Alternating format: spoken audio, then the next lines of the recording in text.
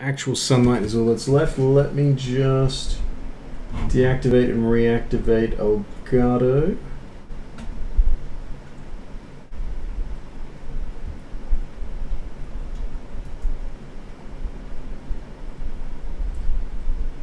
Why are you still green, damn it?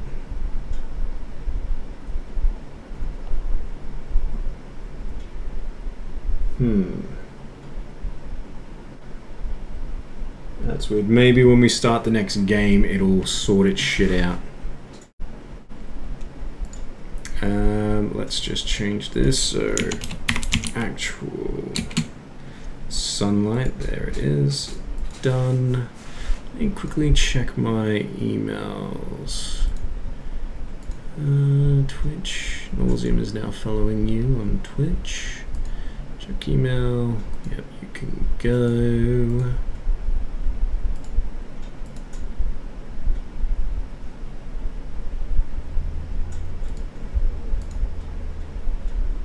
Alrighty. Yeah, not so sure why it's green, but anyway, let's start up this game and then hopefully it will sort itself out. It might just be a resolution mismatch. Ah, that's right, this thing's windowed. Bloody hell.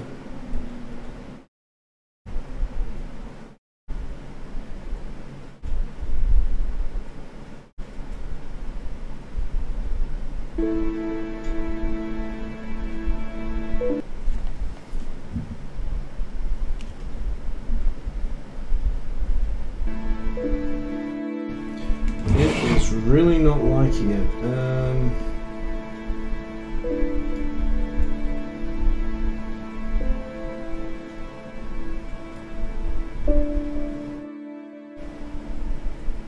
That didn't fix it. Alright, give me a couple minutes, seconds. Let's see if we can fix it. Exit you for now. Let's minimize you.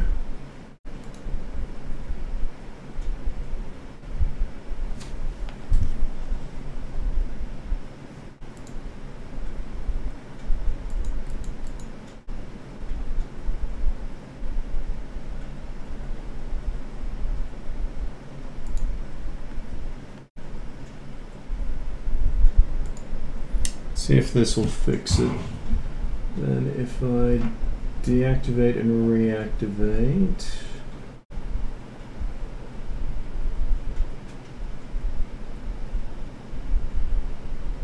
No, that didn't do it. Okay, one other thing I can try. Let me just put this back to what it's supposed to be.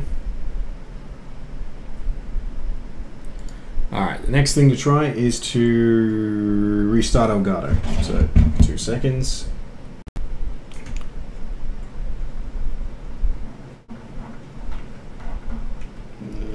Plug you back in.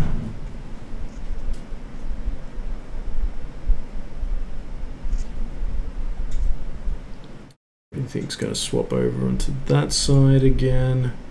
There we go, and now if we reactivate, deactivate and reactivate, come on. Yes! Does that. Alright, let's bring back up Steam. And let's play actual sunlight. I know, right? Switching off and on again, who would have thought? Who would have thought?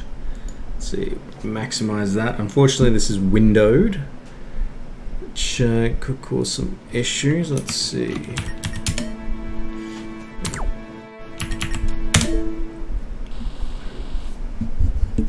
Yeah, we want English. Please note, actual sunlight deals with extremely mature themes, including depression and thoughts of suicide. This is a fun way to end the night. Man, I cannot comment. Player discretion is strongly advised, and this game is not appropriate for players under the age of 18. So anyone under the age of 18, please leave now. This is going to get heavy. Yes. Why kill yourself today? Okay. When you could masturbate tomorrow. by Evan Winter. We're not actually going to see any of that shit, are we? Because I don't want that on my stream. I know what you're thinking. Why keep getting up day in and day out, even though your life is going nowhere?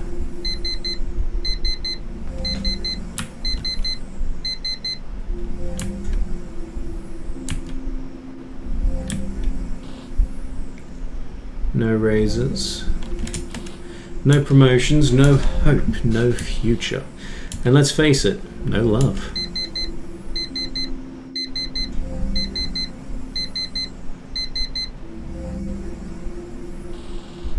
But don't feel bad for yourself.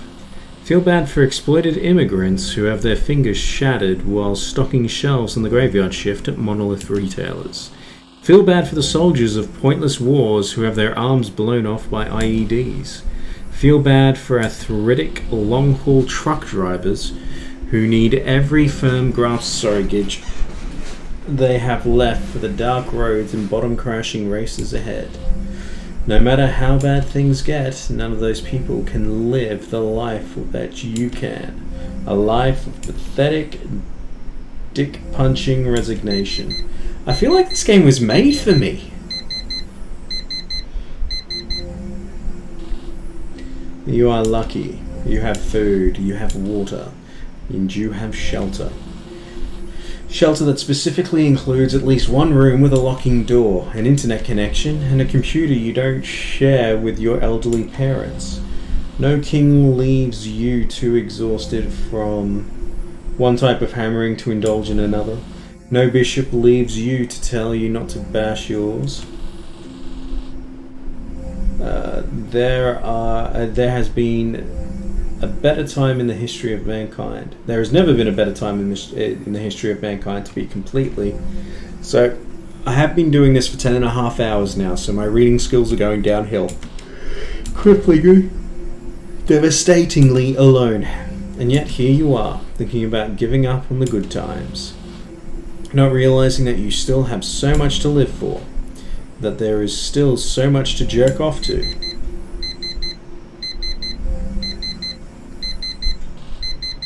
After all, the world is alive. Alive with people as fat, shallow, and broken as you are. You don't have to tell me twice. Alive with beautiful women that have been lied to all their lives, who get on buses bound for your pornography. Alright then. Alive with the seething sadness of all our breaking dreams. And I hope that you read these words and realize that there is still so much inside of you, just waiting to come out. I hope you promise yourself to live to see the day that you truly fall in love at first sight. Lock your eyes onto a look you've waited a lifetime to see. Hit the pause button, take a deep breath, and know what it would be like to be wanted, even if it isn't for the right reasons, by anybody. If only for a moment.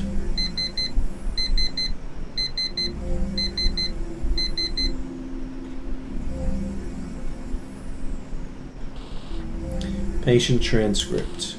Evan Winter. Doctor, why did you set your alarm for 5 AM every morning, even though you would never get up for it? Why hit snooze for 2 hours? Patient. I wanted to start exercising. I mean, look at me. I had to.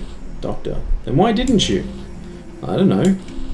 I guess the night before you feel like tomorrow will be different. Every night you think tomorrow is the day you're going to do it. Start exercising. Start everything. Z to interact. No, try everything. X to save and quit. F4 to toggle the full screen. F4. There we go.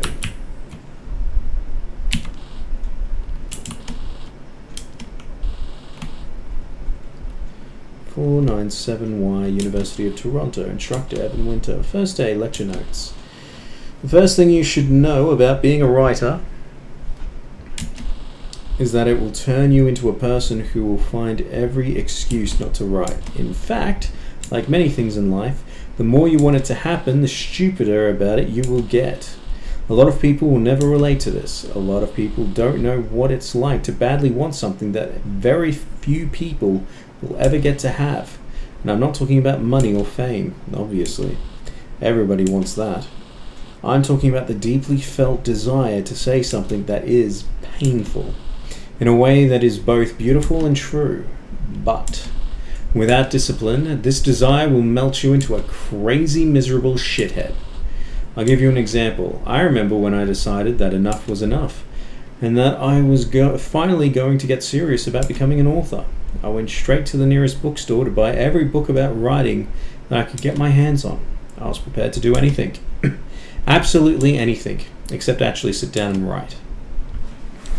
There were so many books that I felt I had to read before I could attempt to write anything that I bought a $300 e-reader instead of trying to carry them all home. Of course, I also planned to actually read all the books that I had supposedly read in school. That e-reader sat on my nightstand and collected dust for years. Oof. Assembly instructions. Sawdust Dresser by Evan Winter. 1. Attempt to open box. Failed to do so.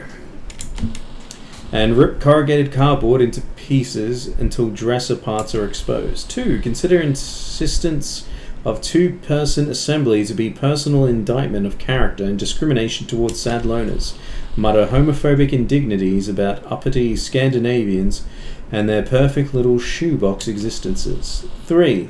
Figure out that assembly of dresser will require actual tools, and not just syringe-thin Allen keys. Run downstairs to convenience store and that thrives on overpriced sundries for emasculate condominium man children. For emasculate. Buy knockoff Chinese screwdriver for 3 times normal retail price. 4. Assemble dresser, periodically stopping to drink alone and stretch out re-aggravated lower back injuries. 5. Screw up assembly at the very end such that the dresser looks completely fine, but drawers are fixed in place and do not actually open. 6. Turn structure around completely.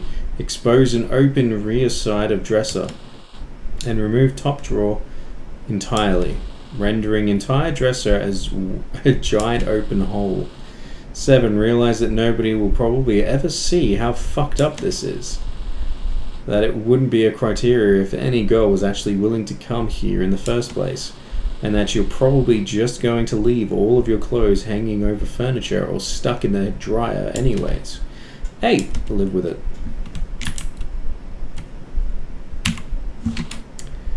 Review. Awake. The Something Awful Forums by Redwinder47.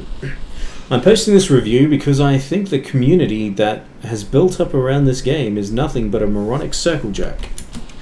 People have taken the fact that it has some false slither of artistic credibility and blown it out to ridiculousness as a way of feeling better about something that we all know is true about video games, that they are a shitty and aesthetic way that we have spent our shitty, anesthetized lives. It is not great that the game has 10 different endings that require over 100 hours of average gameplay playtime to see. That's just a way of making you feel like you could be special, which is exactly what you never have. It is not romantic that the game deals with broad themes of loneliness and despair. You are actually alone. You are actually in despair. Bloody hell. This goes on hard. You know, there is nothing romantic about it. None of it includes a longing gaze into the moonlight. It's just pizza pops and perversion until you have a stroke and your parents spend their retirement looking after you. Finally, it is not filled with rich, textured characters whose relationships and dialogue will pull at your heartstrings. It is hours of endless drivel that proffers completely childish conceptions of intimacy and togetherness for the sole and pandering purpose of tricking you into the fake warmth of delusionally believing that you relate to something that you only wish you did. And you believe these things because you are nothing. You've never read a book that didn't have a dragon or a laser gun on the cover. You live in a filthy dark room with a laptop and a soda-stained mousepad. And you play Alan Wake, I'm guessing, not because it is about human beings, but because you desperately wish you were a human being in the first place. But you are not. You are not the hero. You are the monster. User was banned for this post. Reason? TLDR. Oof. Do you really need to use the bad F word? Alright, let's go. So tired. What, you want to sleep? Junior Assistant Exec Administrator CEO Office. 2. Director Corporate Communications. Subject, no subject. Would like you to look at the transcript below and develop new messaging for transitional compensation interviews by close of business. Program is excellent. So this problem is obviously in how your shop is telling HR to pitch it. Begin transcript. HR VP. Thanks for coming in this morning, Evan. Till closing, sure. Candidate, I'm guessing that means. I wish we were meeting under better circumstances. Time and time again, I've said that the one thing we need in this company, besides our top executive talent, are young people. Young people who don't just go back to bed instead of waking up. Young people who don't just walk around in a trance as if they have no future. Young people who won't let their peers down, even when they're asked to do more with less. Candidate, long pause. Sounds like it would be a shame to lose young people like that. I couldn't agree more. That's why I really hope you'll consider staying on with us, even though your compensation package will be transitioning from a direct model to an experimental one. Oh, what? A new perspective. A new opportunity to really show us what you're made of. I just want to be completely clear on this. You're talking about no money, right? Well, the philosophy that we're embracing is something that we call life stage-based compensation. Bloody hell.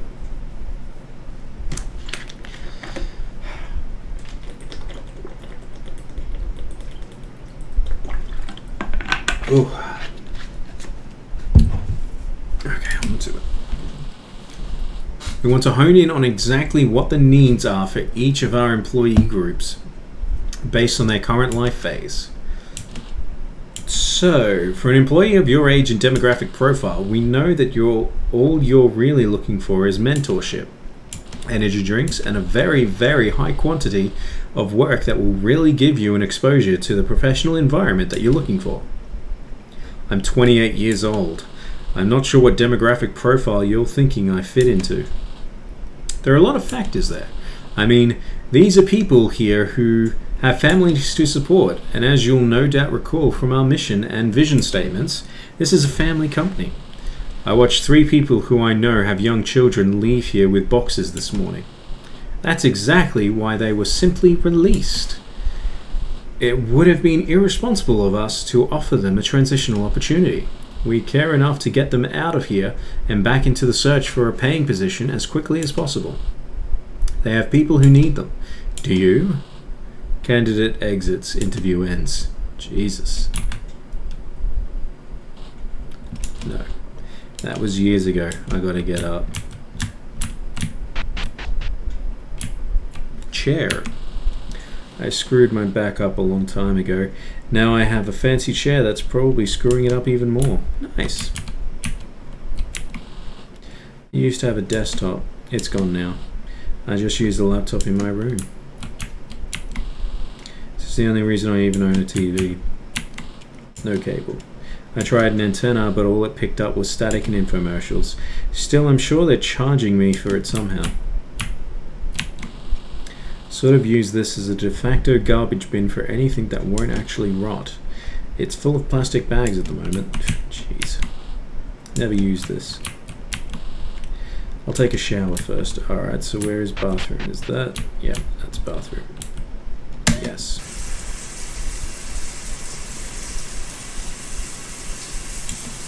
Evan Winter. Do you ever have suicidal thoughts? What, you mean right now? Are you implying there are situations where you ordinarily would? I don't know. A decision like that seems like more responsibility than I could even take for myself. Sometimes I'll stand in the shower for a long time, slowly turning up the temperature of the water until it hurts. Eventually, my body seems to adjust to the pain, and I'll turn it up again and again until it hurts so much that I can't go any further. And you think about killing yourself in this way, by burning yourself? I'm not saying that I think that this is what suicide is. I just think it's what suicide is like. So you think about suicide more than you have any specific plans to commit suicide yourself. Is that correct? I guess. How often do you think about these things? A lot. How long have you been thinking this way? A long time. And how does thinking about why you want to do this make you feel? Frustrated? Tired? Hopelessness? Hopeless? Reminiscent. Wow. Go to the roof of the building and jump off. What? Got a lot of things due today. I'd better eat something and get to the office. Epilogue to the weight loss book I Will One Day Write by Evan Winter. Before I wrote this book, I had reached a point where all I ever thought about was food. My life went from joking that nothing but pizza would give me relief to a life in which it was actually true. Do you know what it's like to wake up in the morning knowing that eating something terrible is the only happy thing that is going to happen to you all day? You kill yourself at some horrific job that you're lucky to have, and when it's all over, all you want to do is forget about it. People say you could stop, but you're so huge by now that you realize you would have to stop for years and years on end. And that even then you still might not be good enough for anything or anyone. And by the time you do it, who can even say if anyone will be left? Still, you make a few attempts over the years because a part of you thinks you would be a completely normal person if your weight didn't disqualify you from being one in the first place. Oof, this is cutting deep again. Sometimes it even goes well, but in the end, you're still miles behind, and that one shitty, feel-good thing you've always had starts calling you. It's calling you when you realize that she isn't interested. It's calling you when you're out with people who don't have to live this way to just be normal. It's calling you when you go out to eat with your parents, and you realize what a disappointment you are to them. What a waste of all that energy you were. All the time, it's calling you. Fucking hell.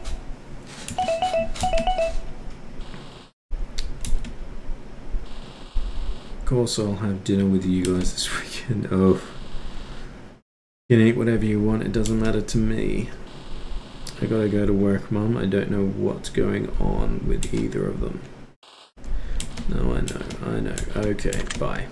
Bloody hell.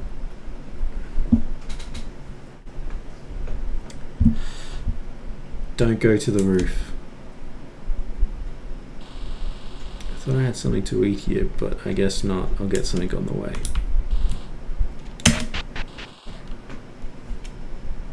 Sure.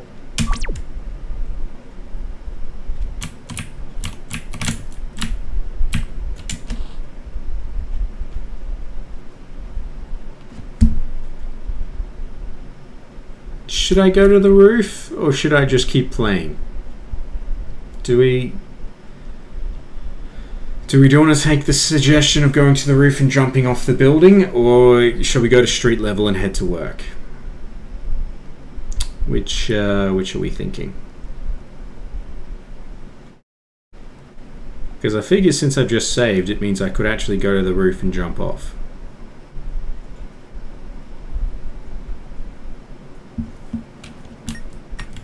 Go on.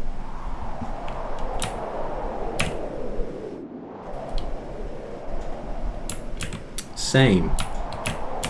Because chaos reigns.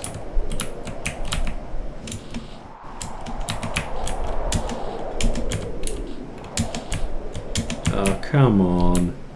You know you want to. Pussy. Sorry, I realize me taking the dark joke approach is not good, especially what we're trying to do here, so my apologies. So it's not yet to me, yeah.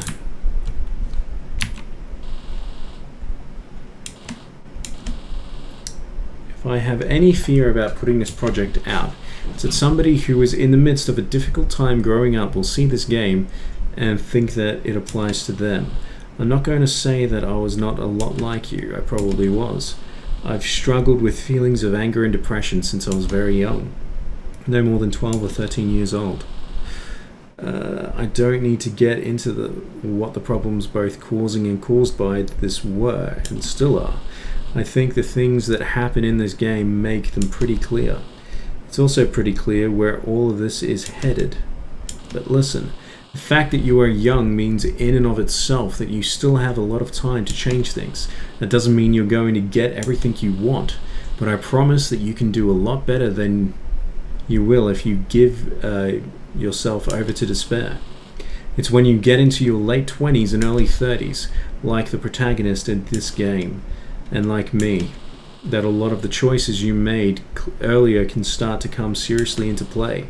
A lot of doors can begin to close. A lot of things start to go on without you. I've been the way that I am my entire life. But let me tell you something. It's different now.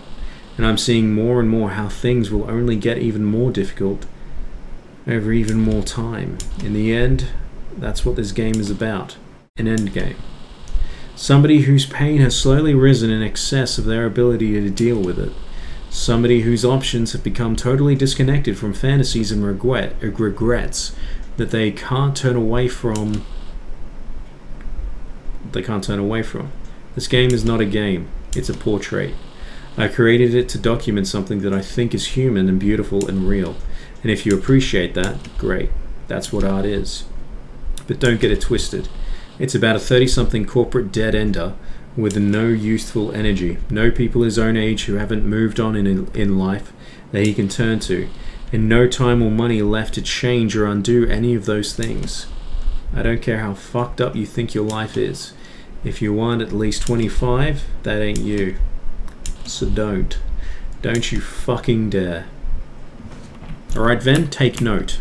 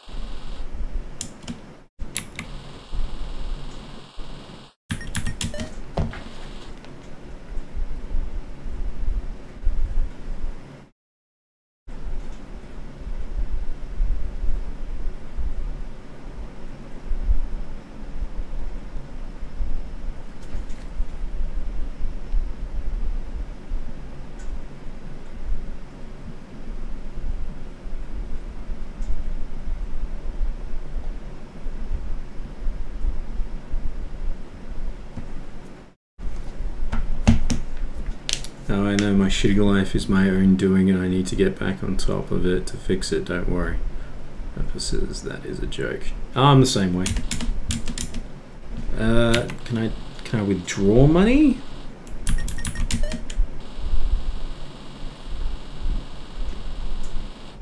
Oof.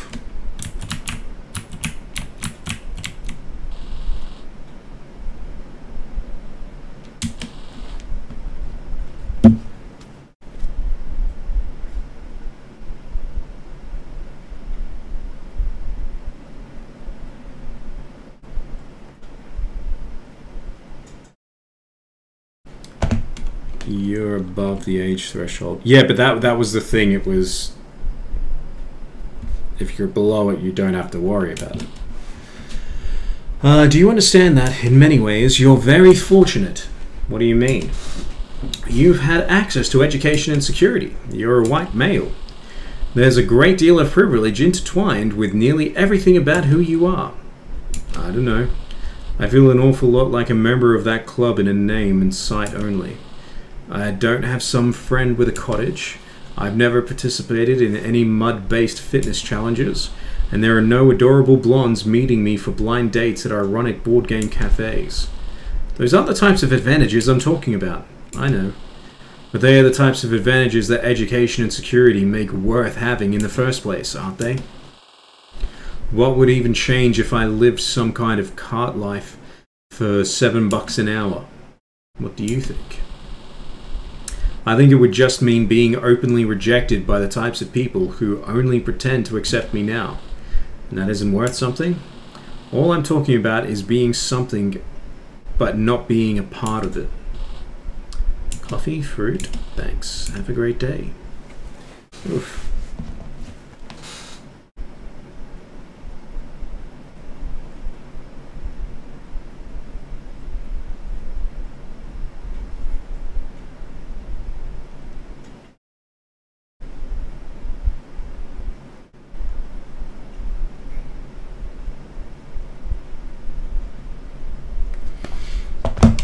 Alright.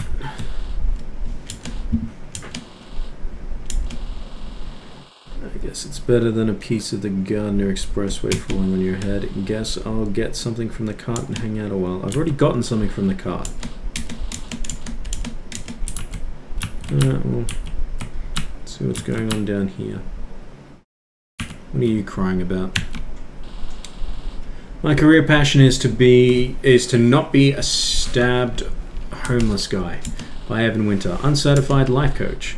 When you sit down to do your daily 1-hour personal career goal, timeout, focus, affirmation session, what amps you up to the max? What motivates and engages you to take it to the next level? I mean, we'd all like to imagine the possibility of prosperity for everyone, or at least everyone of our ethnicity with a similar educational background. But some people are winners, whereas others are merely honest. In the past, it was relevant for people to look at their professional arc a lot differently. What's your 5-year plan? To be alive. What's your 10-year plan? See the previous. What type of commute or living environment really meets your personal needs? That's asking too much. What sort of retirement situation are you envisioning? Buried, not cremated. And how would you like to see your defined benefit pension plan invested? Hookers and blow? Today, however, the good news is that none of these questions matter. Today, it is simply sufficient to ask yourself if you would or would rather not drink yourself to sleep on a vent every night. Nobody likes a 2-hour commute, but would you rather walk 17 blocks in the dead of winter for a cup of soup? Nobody appreciates an inability to visit the dentist, but would you rather get your teeth clubbed out by a disgruntled police officer? And the people on top, they wonder how they ever lost this plot to begin with. Why did we ever give anyone anything, they say? Why didn't we just ask them if they'd rather be a stabbed homeless guy? Jesus. I don't know what to say, but I do want to give him something. Thanks, pal. You got a smoke? No, sorry, man.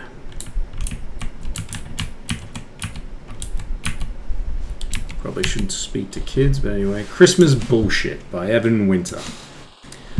When I think of what it would mean to be grown up, I have an unshakable impression of going home for Christmas Eve with my wife and my infant children. There are 3 of them, and they're all equally infantile, but they're not triplets. It's snowing outside, even though it never snows on Christmas Eve in Toronto anymore.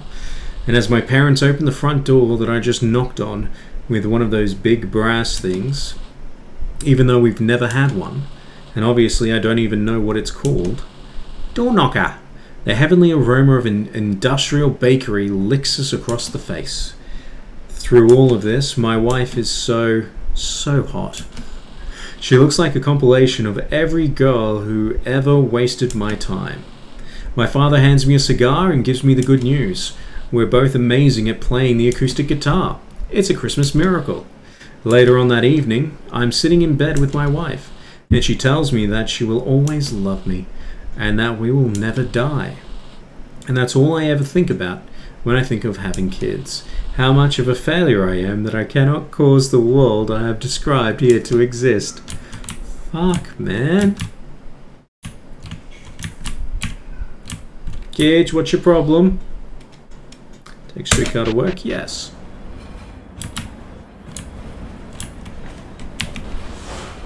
Stairs straight ahead. Fair enough. I will accost every single one of you. Hey, excuse me. All Strangers Are Entrepreneurs by Evan Winter.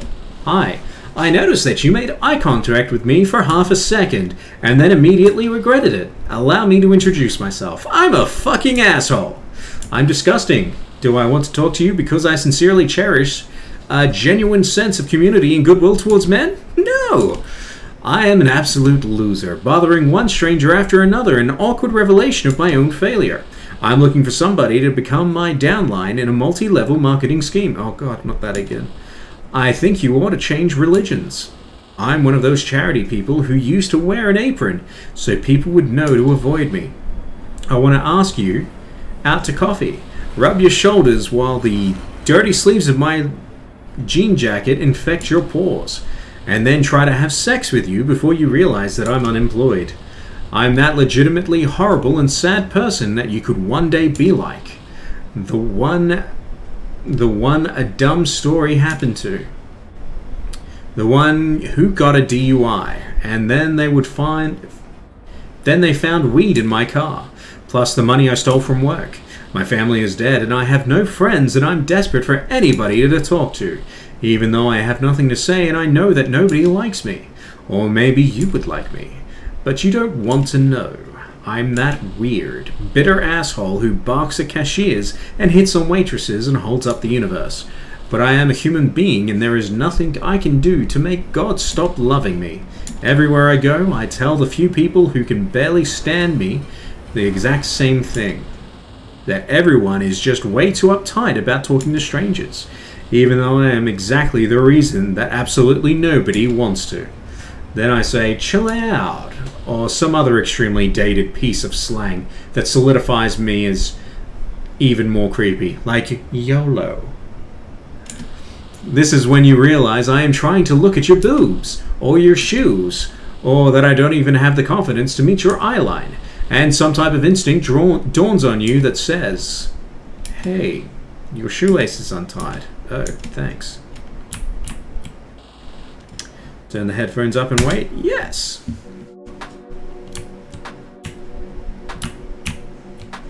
Oops, sofa.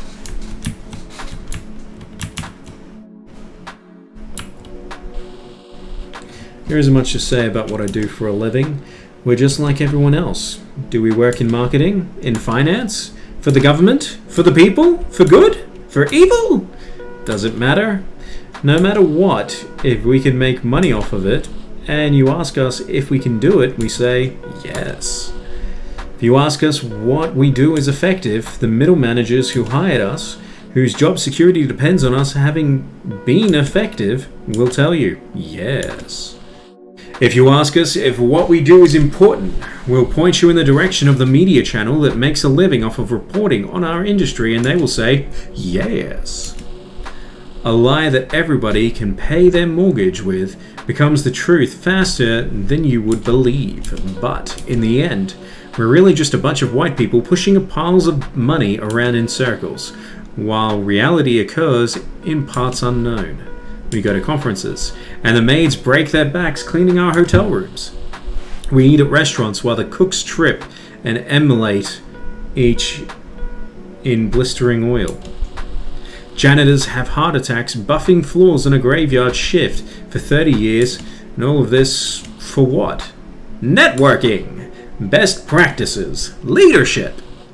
But we don't let anyone into the network, and we don't practice anything, and we don't lead anyone anywhere but someplace fucked up, where we get paid and they get dick. Then everyone goes home and does their job the same way anyways, doing exactly whatever some boss wants. So who are we? And what do we do here? We send emails. We go to meetings. We hope to one day get high enough to become invincible, and to be rewarded even when we fuck everybody and everything up. Sometimes I think, could I go my whole career without doing a single useful material thing? Did a street sweeper eclipse my social utility the day he picked up a piece of gum? I mean, probably. Who's this guy? This is Russell.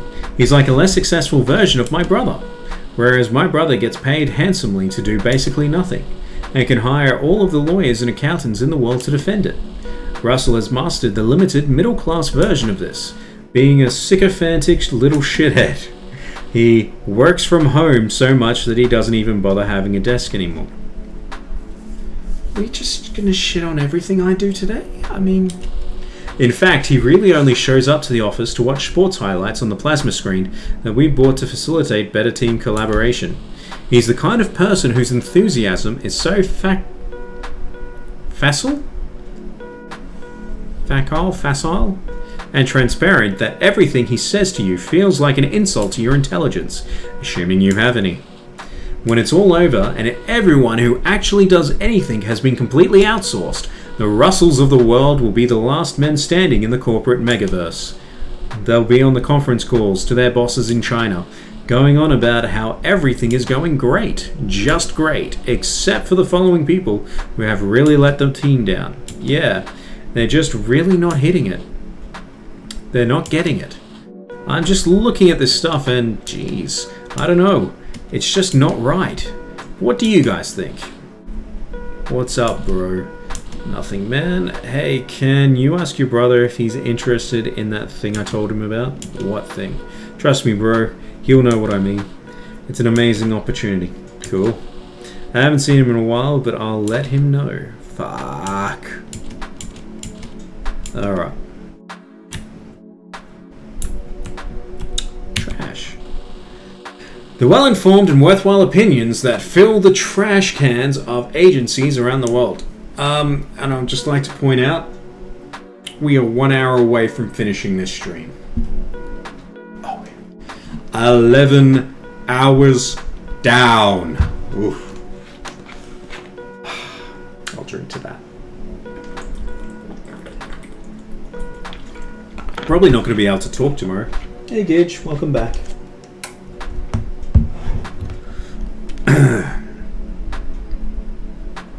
Ooh, Netflix. We just added a new show you might enjoy. Hellbound. Yeah, I'll be up for that.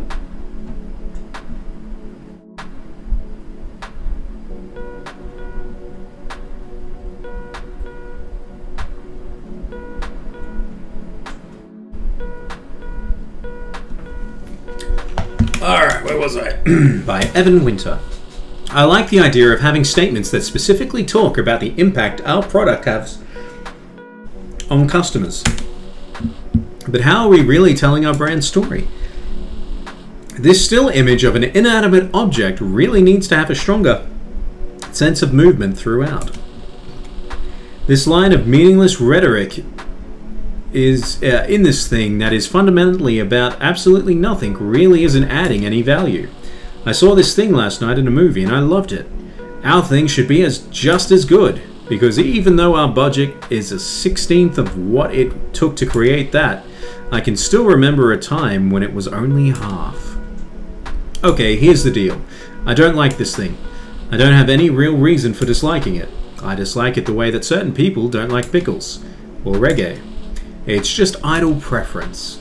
I didn't go to school for marketing or advertising, or design or writing or anything like that. I just got a job at a corporation, and one day they decided to shelve me here because they figured at least there was a hard limit to how much damage I could do. Another possibility is that I'm actually very intelligent, but am the wrong gender or ethnicity, and I needed to be put somewhere prominent, but ultimately harmless. Either way, I've either come to not care that my actions are devoid of any rationale, or, even more dangerously, I believe that my intuitions represent some sort of natural capability. I've either always been like this and consequently started my own company because I was incapable of working for someone else, or it happened to me after being promoted to a level high enough that people just stopped bothering to disagree with you. So, you know, I'm just not sure about the blue. Jesus. Wow. That was a mouthful.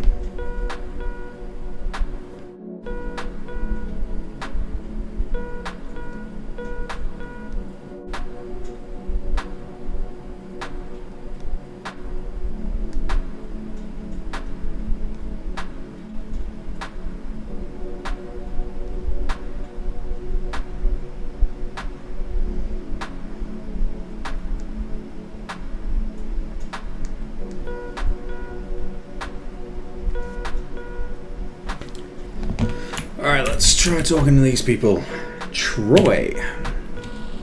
You'll have to come back in 5. I'm just getting ready for a call. I actually don't even know why I'm standing here. Where did I put that proposal? I just had it. It was right here last night. I don't have time to look for it. Natasha, I need another copy of the proposal printed out. Please and thank you. I'm busy. Is Jackie here then? I need it for my call. I don't know why I don't have it. It was literally sitting here last night. This is Troy. Nobody likes Troy, including me. But I feel for him. He's married, late 40s or so, commutes 2 hours from the deep suburbs every day and works on weekends all the time. I can't even imagine the last time he saw the house he spends every day paying for in the actual sunlight. 3 kids. The wife doesn't work. And even though he's the most experienced and senior person here, there's always a palpable sense in the air that he would be the first person to wipe down the urinals if the owners told him to. I think about what he might have been like as a younger guy, at his wedding, or on one of those other things that makes you feel like the future has a future. Natasha. Oh, Evan, how are you doing? Hey Natasha, how's it going? Okay. Okay, talk to you later, I guess. Okay. Nobody knows much about Natasha. She can't really speak English. She does a bunch of our administrative work. She couldn't possibly make very much money. And she has a way of smiling at you that discourages any kind of follow-up questions whatsoever. She looks like she's in her late 40s, but something tells me she might look a lot older than she actually is. It's not that she has some kind of hard chiseled beauty, though. She just looks like she's been through more than she should have. And where they found her? Who knows? What about Tori? Hey, message me. Okay. Message local logging in. Online. Tori. Sorry, it's just too early in the morning to have Natasha glaring at me. Sure. What's up? Nothing. What did you do all weekend? Did you go out? On Friday? Yeah, I went to the Jackson right after work till 3 in the morning. Don't remember it and never meant to. Don't start. I'm starting. You live in downtown Toronto, have all the free time in the world, and you go to a sports bar in a chain motel. Why are you even alive? I don't know. I'm not into this hipster bullshit. What hipster bullshit? You mean cool and interesting places? Drinking is drinking. What's the difference? Between sales convention tourists and people your own age? Is that a serious question? And I am not a hipster, even if saying so proves it. No kidding. Your parents aren't nearly rich enough. If you hate money, I can help you with that. All I'm saying is that the worst thing about nice things are the people who can afford them. Nice things would be better off with you? I don't know. It's just sad. But you love being sad. It's cool to be sad. No, it isn't. It's just sad. Transcript. Late night show in progress. Guest, Evan Winters, host. I mean, I'm a little surprised you aren't out there going out with all kinds of chicks. Well, for a long time, women really only hurt me. I mean, it wasn't their fault at all. It was really just the natural outcome of somebody who looks like me being interested in them. You weren't, doing too well, huh? You have to understand what it does to a person to warp that emotion for so long, to turn something that is supposed to be beautiful into nothing but a signal of imminent misery. Well, we all know what that can be like. No, I actually don't think that we all do. Most people, they win some, they lose some, and it's all just some fucking song on the radio. That's a lot different than knowing for certain that your love is something that is going to hurt people you care about, and that it'll only hurt you too. Still, you've got to try. No. The only thing you've got to try is to never feel a goddamn thing for anybody, because you don't want to make them feel awkward, and you damn sure don't want their pity. So what do? Nothing, really. You try to be cool until you can't stand it anymore, and then you just stop talking to them. Boy, you're a real pal. Oh, I know, and believe me, Realizing that you can either be a bad guy or a non-guy is the point where you just stop talking to women completely. Oh. So you stopped talking to women you were attracted to completely? Well, sometimes you meet somebody, and you just don't have a choice. Maybe all that pain just seems worth going through it all over again. Maybe you think things will be different this time. No. You know better than that. You just... I don't know. I know it's really stupid, and I know it isn't even true, but I really, really love her. Well, we'll be right back after these messages with Evan Winter, the stupid liar. What? Can you come to that meeting tomorrow? What? Oh, sure. You're too funny. Tori, I try to work. Please be quiet. Sorry, Natasha. Oh no, Evan, you don't worry. What a bitch. Paula Young Senior, Partner, Chairwoman. 2. All staff. Subject, my resignation. Live for your dreams. Priority, hi. Dearest employees, it is with a bittersweet mixture of joy and sadness that I must announce my divestment and resignation from the company, effective immediately. While I would have preferred to be available to help with the numerous surprise obstacles that this will present, the timing of my departure coincided with existing travel plans that would not have been changed without putting my elite passenger status on Air Canada at risk. When I began my career as an employee at an agency similar to ours over 15 years ago, things were much more difficult. All of my peers seemed to question my opinions, dismiss my ideas. Oh, bloody hell, my throat. And even make faces at me if I was some kind of stupid idiot. For me, the meaning of this was clear. I was much more capable, creative, and out of the box than everybody around me. A true maverick. With the agreement of my husband and his financial support, I founded the organization. The point of this story is clear. You've got to live your values. You've got to choose the life that you want to live and make it happen, just like I did. I've often asked myself why all of you seem to be so stressed out and miserable, as if some horrifically ignorant force, oblivious to its own recklessness, is compelling you to do things that don't make any sense. That just sounds like work. Someday, I hope you'll realize that you can do whatever you want. You just have to go for it and have the bank account full enough to fund it. The next chapter in my life, for example, will be through a line of motivational handbags that I message deleted. Is there an extra stapler in there? I can't find my stapler. Sorry, man. I'm not touching any of this shit. Right, so she's gone. Who is this? Roy Parsons, President and CEO. 2. Sender. Subject, vacation alert. Please note that I will be out of the office this week, Monday through Thursday inclusive. If you are writing about the numerous large projects that have key deliverables due on Friday afternoon, please note that my calendar on Friday morning is limited due to a networking job brunch. If you are a client, please rest assured that I will cursorily review your work 10 minutes before you are supposed to have it. Blame others for my total lack of context regarding what it even is, and ask that it be completely restarted and refinished in a matter of hours, regardless of the merit or necessity of my proposed improvements to it. I bought my job and I am a clown. In my bottom desk drawer, though, is a god-awful television pilot I wrote about how I am a genius who brings a magical finishing touch to all the work of a company who is overjoyed to bask in my creative glory despite my near continuous absence. During 11 hours, wow. Yeah, I know, right, Gigi? How you doing, man? My petulant childishness and my total lack of solidarity with the people I am supposed to be leading. There is a scene where a beautiful 22-year-old graphic design intern tells me how artistically inspired she was by the mixtape I gave her of all my favorite bands, including the one I used to play in. I'm doing good, how you doing? I am knackered, man. The next 45 minutes cannot come quick enough.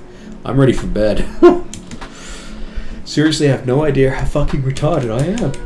Very truly, Roy Parsons. Ugh. President, CEO, Chief Creative Officer, Ideas Guy. And an utter cunt.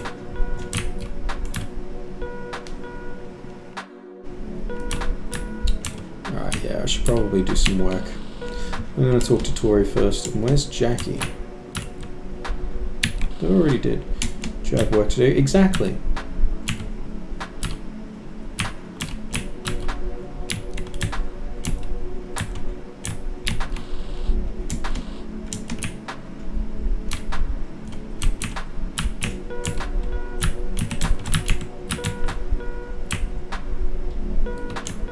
Oh yeah, definitely will. Don't know who I'm supposed to talk to about Jackie. I've pretty much spoken to everyone. This is the couch for guests and clients to sit on while they wait to see somebody. It's the only well-kept piece of furniture in the office.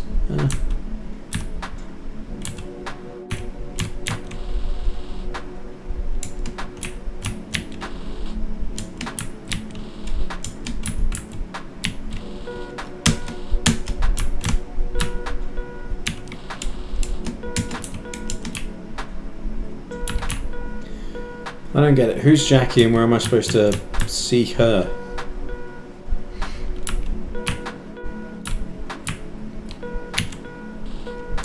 A real plant. The one in the back is fake. Fair enough.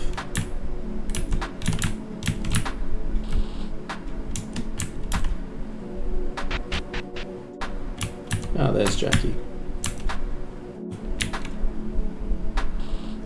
Oh, I'm sorry. Patient transcript. I need some water. Bloody hell. Evan Winter.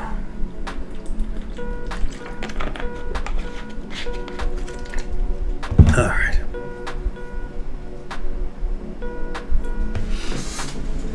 Oh, bloody hell. Patient. There's somebody I work with. Not gonna lie, even though I put 100 quid to it, I'm pleasantly surprised that we've already reached the goal. I know, right? You, Ood, Nauseum, Midge, you're all generous bastards. And I've still got to add the two donations from Glenn/Alice and from Blind.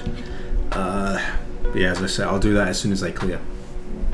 There's somebody I work with. She's sick. It's the kind of sick that doesn't quite get you on disability.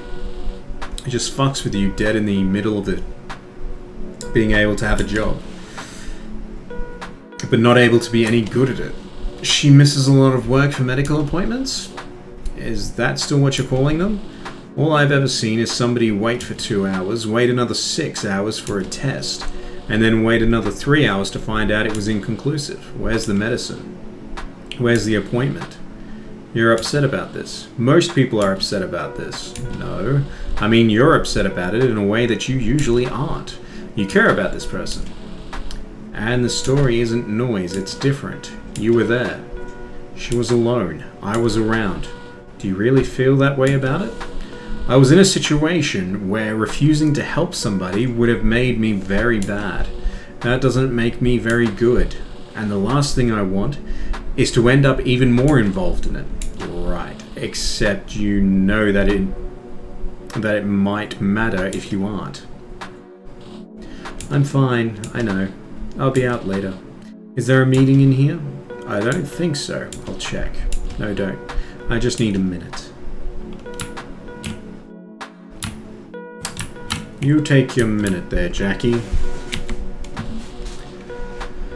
An oversized recycling bin of chart paper by Evan Winter. Oh god, more reading. A few years ago, the bosses went to a 3-day, $5,000 leadership seminar and came back convinced that the reason the company wasn't growing was because people weren't collaborative enough. Accordingly, with no collaboration, it was determined that everything anyone said in a meeting had to be not only written down, but written down such that arrows could jut out of it, allowing any free associations about it to be captured as well. This policy lasted for precisely 1 meeting, after which time the walls of the room were covered from floor to ceiling with graph paper containing what appeared to be the indecipherable corporate thought of mental hospital. The paper was then torn down and placed into this bin. where it remains to this day. The financial problems that the company had been having would later be linked to excessive overhead in the area of leadership development. Of course, this leadership development was never recorded as compensation, and this, among other things, were not factored into the deeply disappointing salaries the owners were then forced to draw for that year. Salaries which, of course, were ample evidence of the total impossibility of providing any employees with bonuses or raises. And yet, to be honest, this story gives me a good feeling, because I know that nothing this fucked up can go on forever. Jesus. Alright, now I can work, apparently. Yes, work. Patient transcript. Evan, you alright, kid? Evan Winter.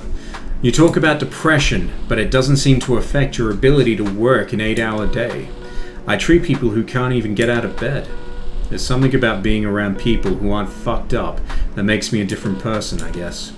Maybe I feel like looking weak in front of normal people is the saddest thing that anyone could possibly do. So what changes when you leave? Well, there's nobody around, I guess. And what happens then? I don't know. I find myself at stupid places, doing stupid things. Are you saying you have no memory of how you get there? No, I remember how. I just never remember why.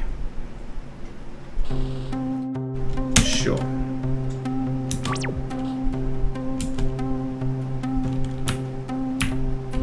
Clothing. You know, I really like clothes. It's too bad that none of them fit me. But maybe buying some things that I actually would want to wear would motivate me to lose weight. It's probably exactly the thing I need to do. You can't say it doesn't make perfect sense. I don't want to be this way, but it seems like being even more this way is the only way to stop me being like it. Junk. This is stupid. Why am I here? Why do I do this? I don't even really like any of the genres that any of these new games are in. I guess the reviews for some of them are pretty good though. Sure. Don't even like these things anymore. All of them are practically identical to me at this point. This will be the last time.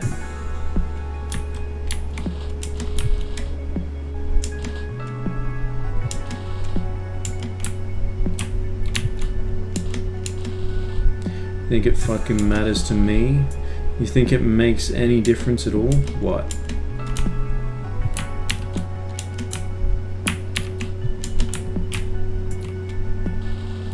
Turn the headphones up and wait? Yes. Oof.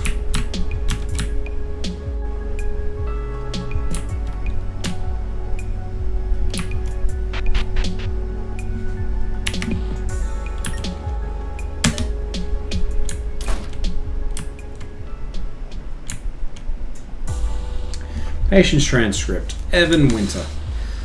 Doctor, when do you feel the absolute lowest? The moment I walk in the door. No question. Jeez. Why do you think that is? Why feel worse off when you get home than at any other time? You know? I think our generation is growing up and going down. It's not just in my imagination that things are getting worse. We should all be in a period of our lives where we're building and learning and doing new things, coming into our own as professionals, making more money, and Look, we've talked all about this before.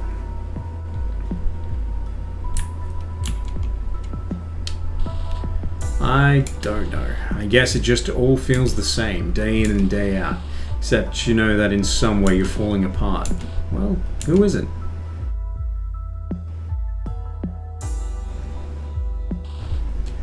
You know, it isn't like I never tried. It's just that all my trying never really amounted to much. But how many people really changed the path they started going down when they started out? It's like the fundamental idea of our entire culture. That you can change. Hey, you can do whatever you want. And your problem is what, exactly? That nobody is keeping records on how true or untrue that is? Actually, I think they are. But people can't even, most people can't deal with that kind of hopelessness. Maybe. Or maybe they have a way of dealing with it that you just don't know anything about.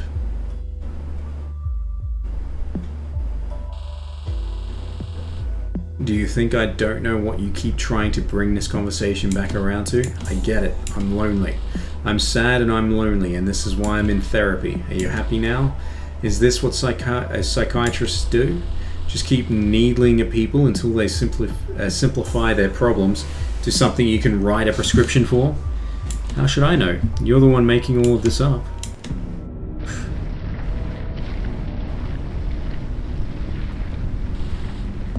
I'm not even real. You just imagine all of this to try to romanticize being a drained, circling nobody. You saw a therapist one time and he told you to come back when you had real problems. I'm just like all these other stupid scenarios that you play out in your head, like being a creative writing professor, or how cool and melancholy you'll be on a talk show, and all of this nonsense. What is it really for? I don't know.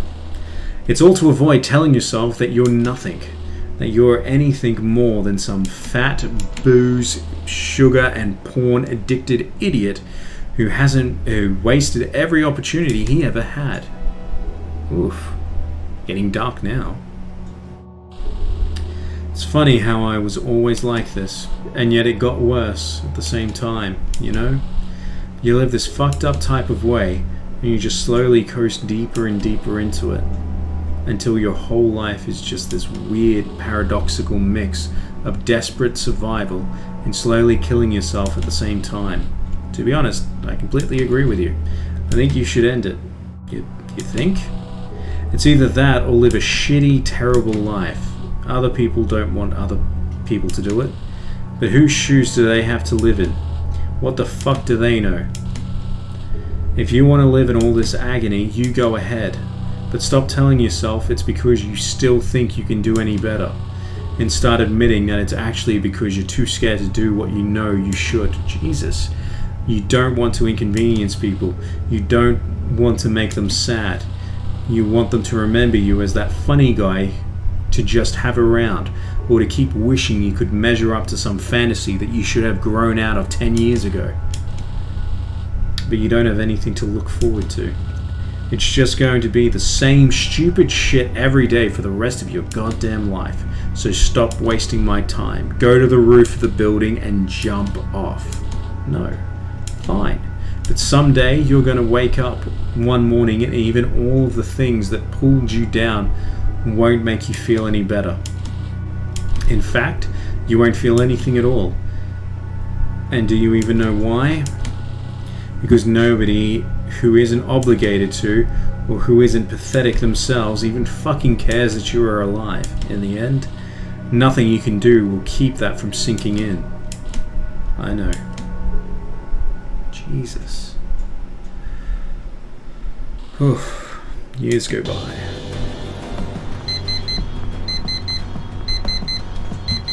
Bloody hell.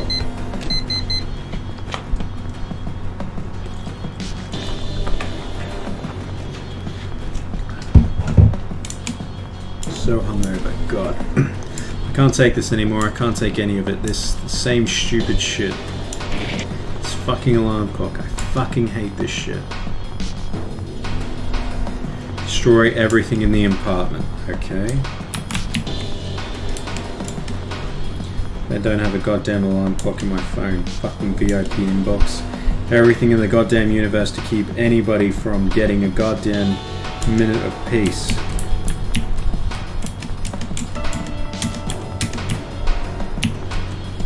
It's a fucking time wasted fucking life.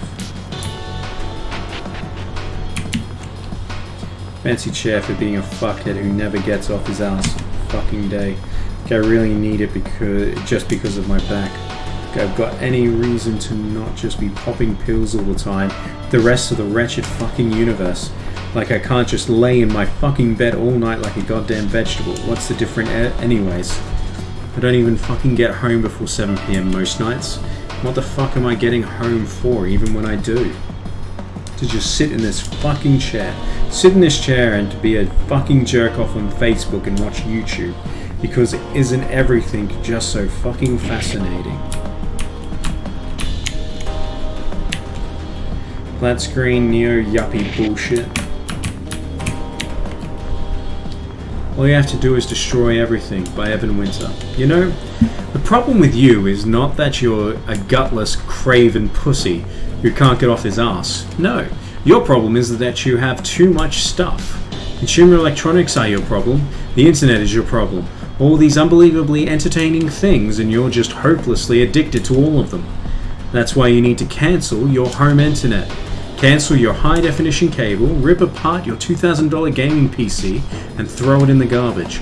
And leave yourself with nothing but a bunch of crappy, outdated console systems because you want to be a different person. A month later, you'll be sitting in your blanked-out apartment with nothing to do, and you'll finally say to yourself, it's time to get out there and in the world. I want to meet strangers in cafes. I want to join a kickball league. But not long after this, you will find yourself playing those crappy, outdated consoles every night and punching yourself for wrecking your own shit. Just because you want to be a different person doesn't mean you will be able to become one. Fuck you. Fuck you. Doesn't matter now. Just eat shit like I usually do. Alcoholic Vomit is Coolness Leaving the Body by Evan Winter. A lot of fat people think that they are hot shit because they drink a lot. They know that nobody in a social situation really wants to talk to them, so they hang out with each other and get totally fucking wasted. Sometimes, if they're rich or funny, a few people will find them endearing enough to actually speak to. By and large, however, they just get completely annihilated and go home to throw up into their cracked seat toilets. But all of this is an outsider's perspective. The real reason fat people drink is because it actually makes them feel confident. And confidence is, to a 300-pound piece of human shit, is all they ever wanted. You feel levitation, carelessness, acceptance. And then, one day, you feel bad enough when you're not drunk that you realize that drinking actually makes you feel the way that regular people feel all the time. Needless to say, this is when you know it's time to mature into an older and wiser person and switch to antidepressants. Jesus. God.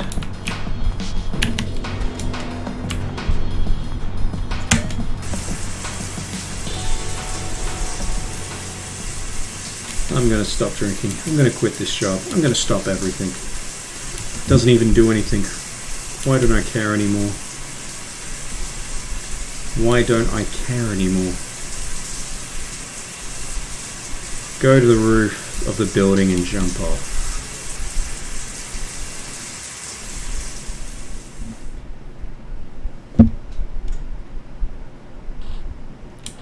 You Say by Evan Winter. You say you refuse to be the creature you are and go on living.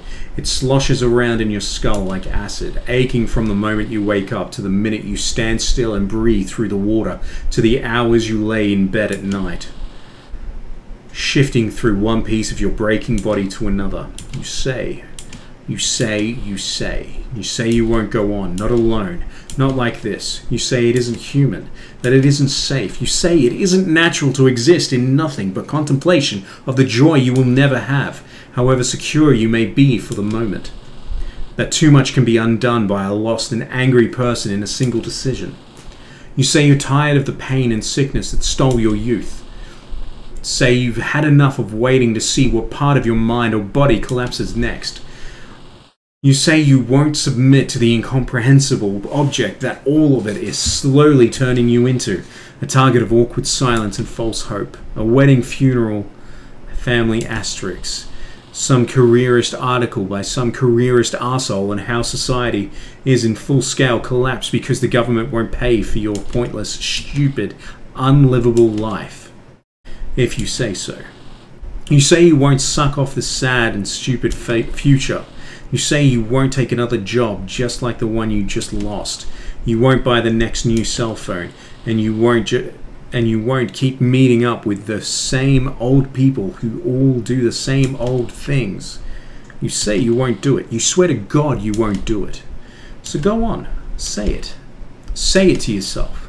Get drunk and say it to your friends. Say it to someone you wish cared about you and actually believe it makes you look romantic instead of ridiculous. Oof. Say it on Twitter or Tumblr until it's all that anybody believes about you, who you are. Say it like the world won't go on without you, or that you have anything to lose but yourself.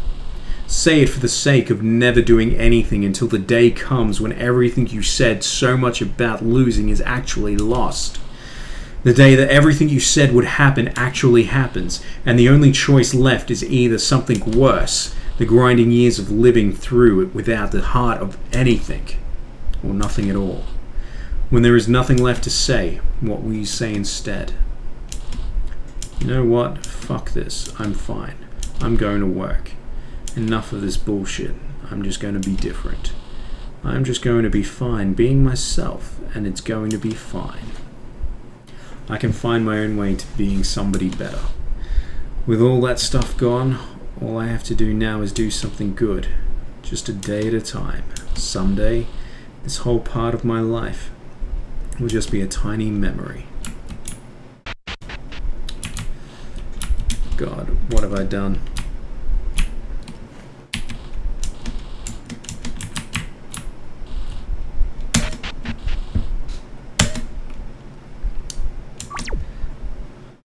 Oof.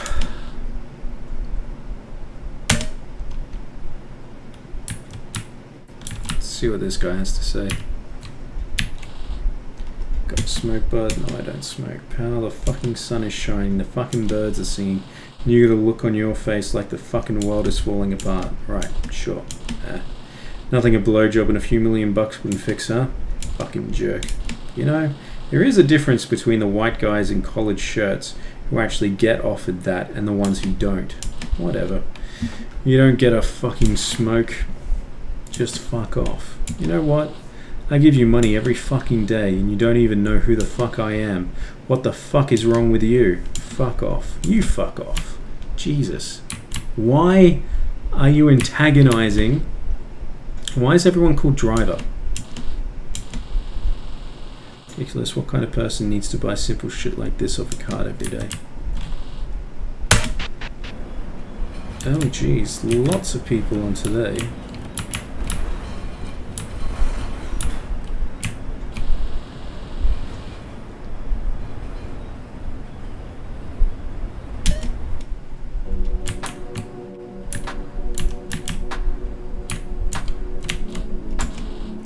Gotta help me, I can't keep up anymore. Slow down, man, what happened? I went to them and I asked them why they basically handed Russell my promotion. You know what they said? Whatever they said, it's bullshit. They put Russell in because he's an evil, buck-passing little shithead. Perfect for their first ever layer of middle management. Don't sweat it. I'll tell you what they told me. They said I need to step it up. So I've been here until 9 every night stepping it up. But it's impossible. And now Tori is leaving? Who do you think is going to end up with all of her work? Me. Troy, stop. You even listening to what I'm saying? There's nothing you can do. It doesn't matter. I'm not as stupid as you think, Evan. You think I don't know what you're saying? Of course I do. But it's easy for you. You've got the luxury of being right. You aren't paying even more for divorce lawyers than you are in child support. Doesn't mean it's not a waste of your time, man. God damn it. All I'm saying is that you can't expect that promotion now that Russell's in there. I mean, it's done. He got it.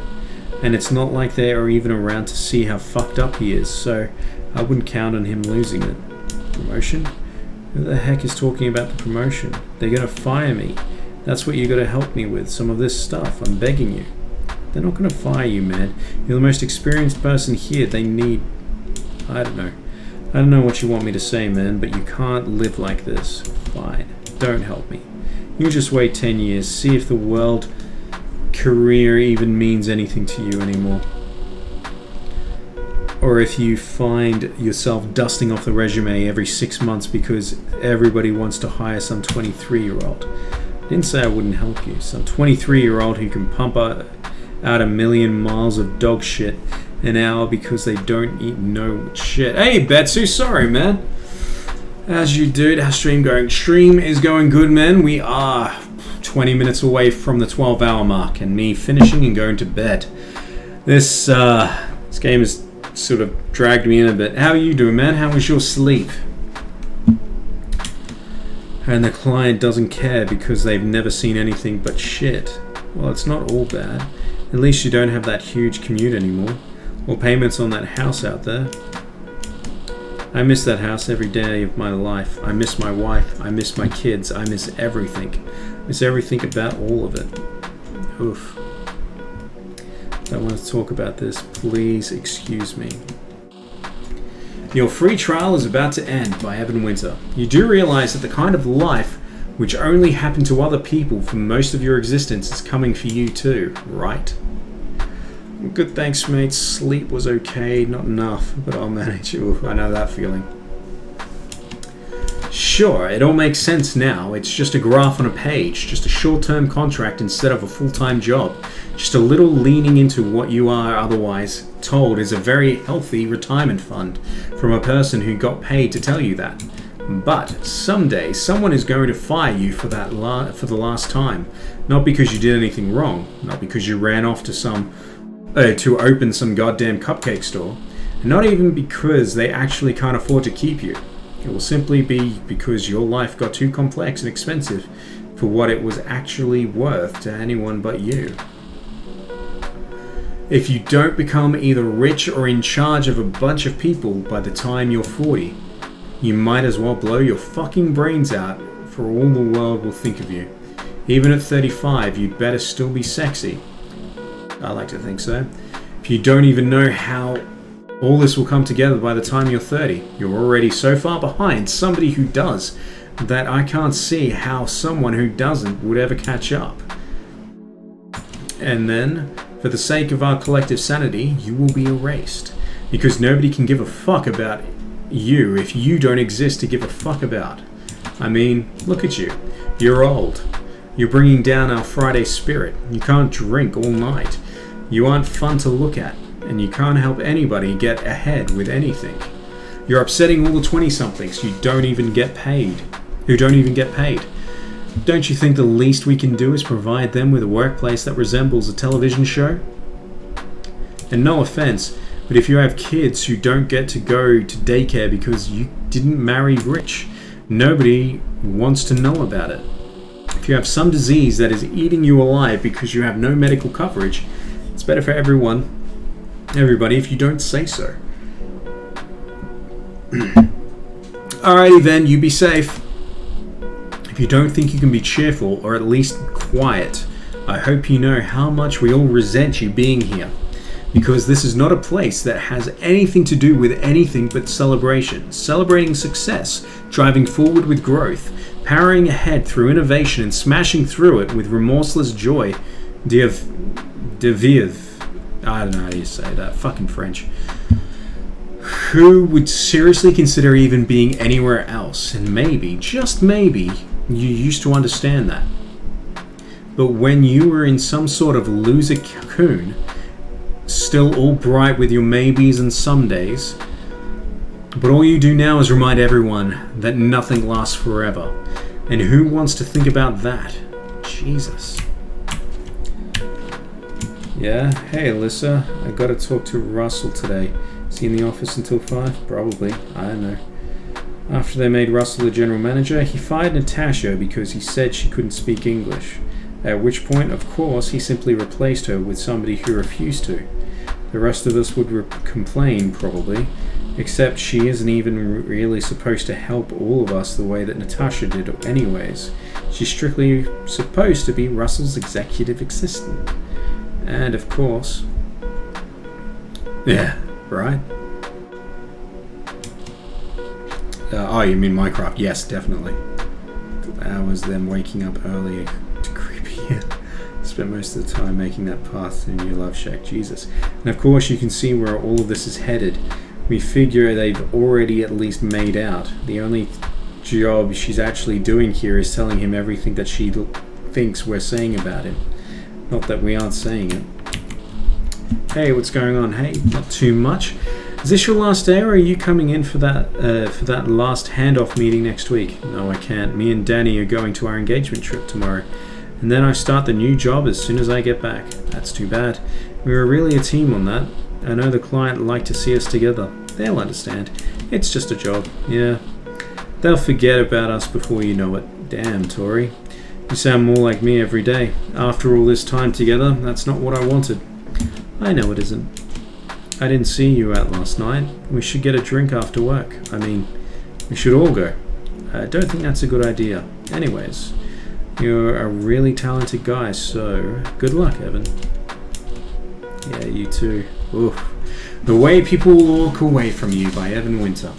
If love exists in the ability to make another person happy, how can someone who can't make anybody happy ever really be in love? How do you tell someone who asked why you never do anything that the reason is that you can feel your bones grinding together when you walk? How do you tell someone who asks why you're so tired that you can't sleep without pain? How do you tell someone who only smiles at you when you make them laugh that there is so much more you want to say? How can you look at photos on her desk of someone giving her everything she wants and not be thankful that somebody can? How sick have you become that you don't even realize that not everything is about you? If love exists in the ability to make another person happy, how can someone who can't make anybody happy ever really be in love? If love exists in the ability to make another person happy, how can someone who can't make anybody ever really be in love? Anybody happy ever really be in love? How? How? How? Ugh. Painful, sir. Painful. Let's see what Jackie's up to now. What's wrong? I texted you last night. I'm sorry I didn't get it. Were you alright? You didn't have to go to hospital, did you? No. You know what? Never mind. I didn't get your message. I didn't even get home until 10 and then I passed out. Bye. You know what? I thought we agreed that the whole thing was just stupid. It was just whatever. It's 9:30 in the morning. Is this really the time or place that you want to talk about this? No. No, you're right. I'm stupid. So stupid, and I'm sorry. I'm so sorry. The Stories That We Love by Evan Winter. I don't believe for a second that you ever cared about me at all. People look at you and me and think we're the same. They don't even know how right they are. They don't know how much we both wish we could actually be in love. They don't know how we both grew up and thought our lives would be real. That we would get married and talk retirement and read in bed while footsteps crept down our hallways.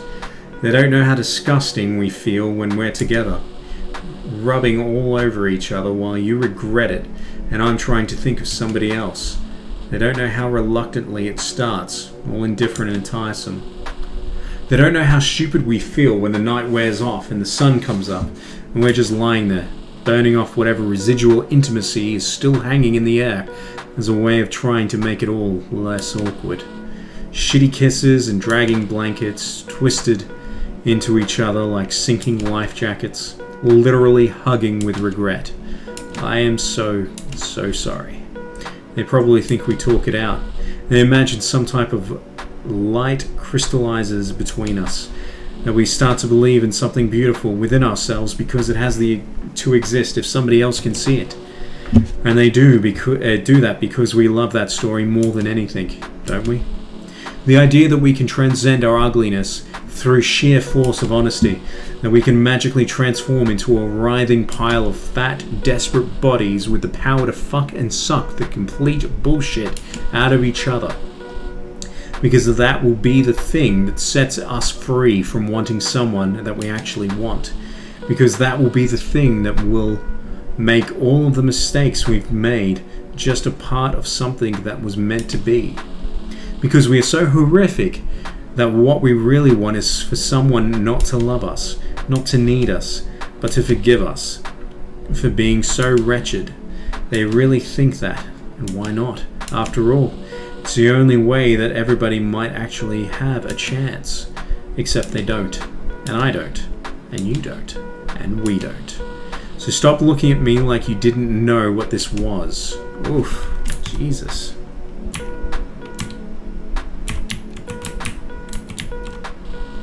Thought I told you to come back later, bro. I got shit to do. Alright, but we gotta talk about, like, multiple projects. Did your email go down again? You gotta fix that right away, man. Nobody knows why you aren't writing them back. Don't tell me what to do, bro. What?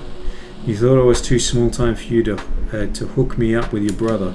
Don't think I don't remember it. And I bet you feel stupid now, huh? Guess I'm not too small time to be your fucking boss. You ever think maybe I did tell him about you? And that he's the one who thought you were too small time? Yeah, right. I'm fucking watching you, dickhead. You need to step it up out there, or you're going down. Excuse me? Shit, I'm doing you a favor just keeping you on. Are you now?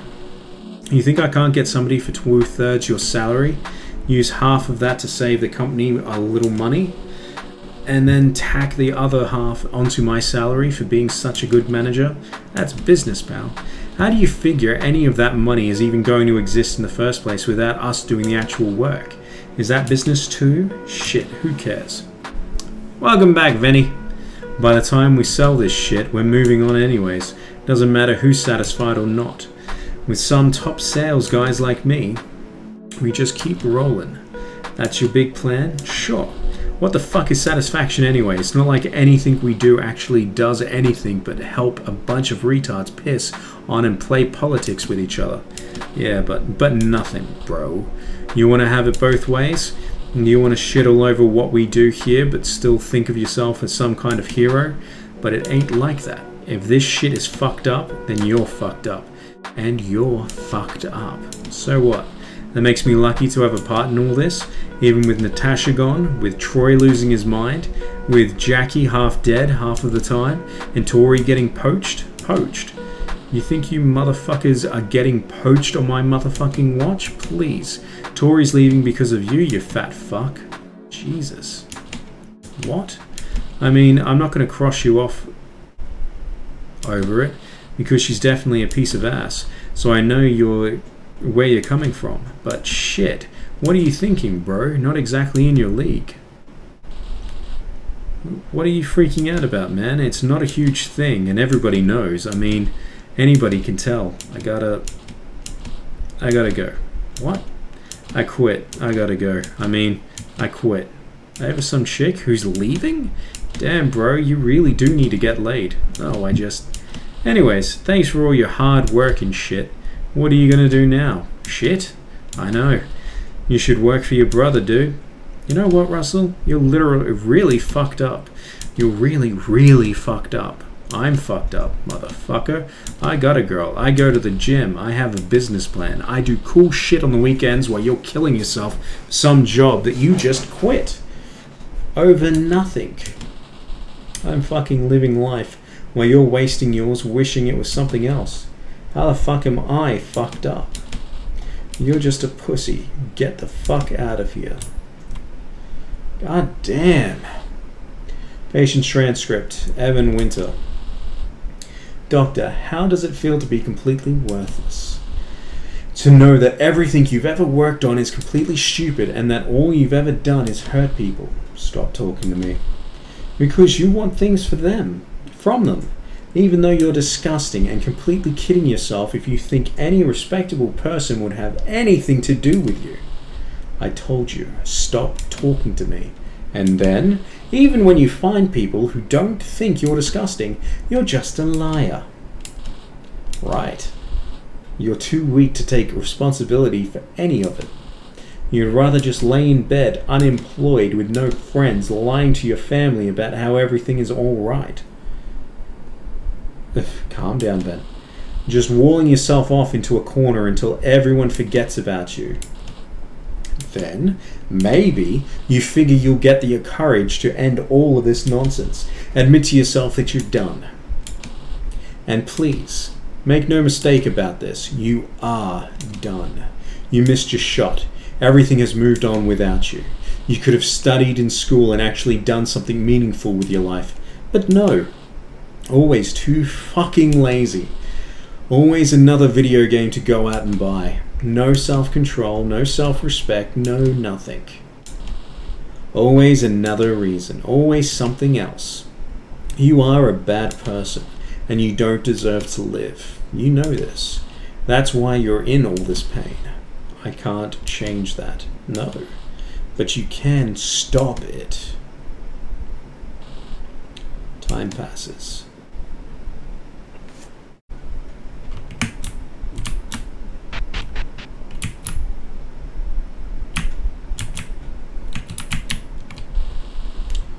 go to the roof of the building and jump off.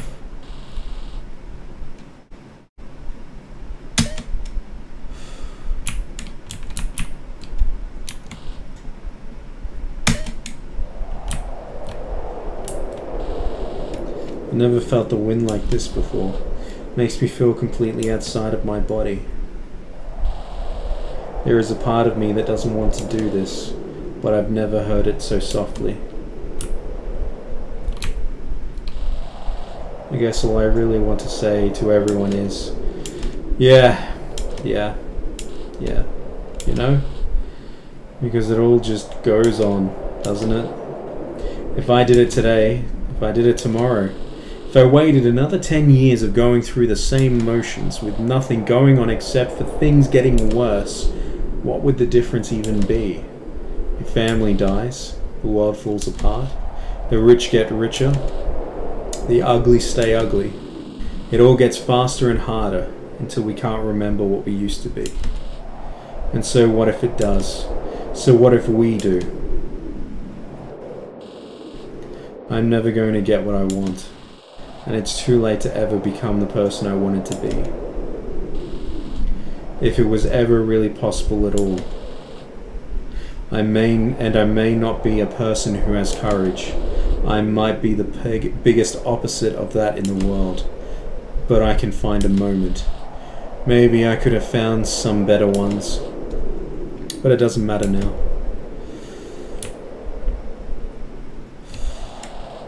What does it mean to be an impossible person? To be someone who could not have ever been happy? How could it mean anything? There are things we will never make sense of, no matter how hard we try.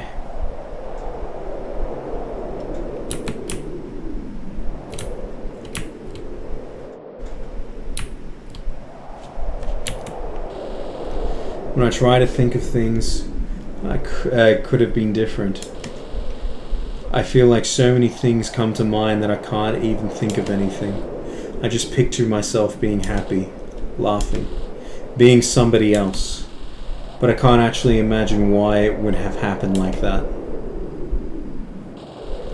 I feel like I should say something here, something profound or interesting, some type of summation of my life, or something I've learned, but I can't. It was all worthless and selfish, and I never loved anyone or anything. All I ever did was want to. It was nothing. Everything I've been and done has been for nothing. And as I turn around to look back, I feel relieved that nobody is here. That there isn't anybody standing there who has no choice but to pretend to care. But it feels good. I feel an unbelievable burden come off my shoulders. I feel lighter than I have in years. Like I can finally stop fighting. Like I can fly. I was right about everything. I was right about everything.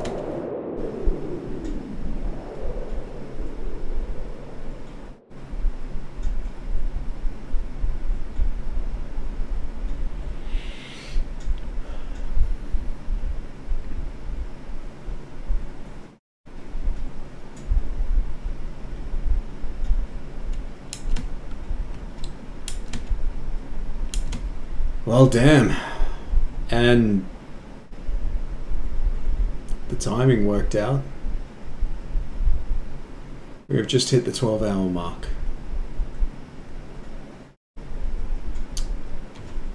God damn. That was intense.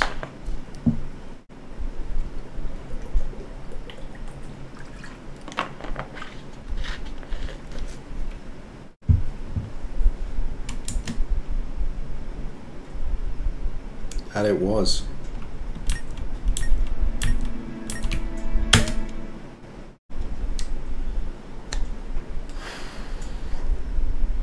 You've achieved all achievements, one of one, actual sunlight. Thank you. Oof. Well, today has been a journey. Let me quickly just see who we are going to raid. Well, there's only one person online. Warrior Rio. Let's just hit the refresh, but I think it's Rio. Yeah, we're gonna raid Rio. Thank you everyone for joining me on this 12-hour stream to some dark places. Hopefully it's brought about some awareness. And as a bonus, we broke the goal of 300 pounds. Hell, we beat that in an hour and a half of streaming. Thank you to everyone that donated. Ven, Ood, Nauseum, Midge, Blind, and Alice and Glenn.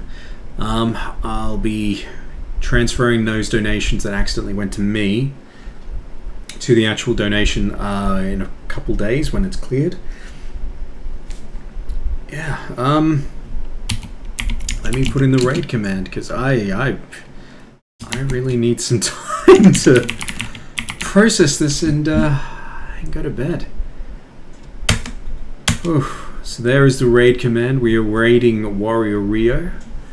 Great bloke. We can give some company to and some views.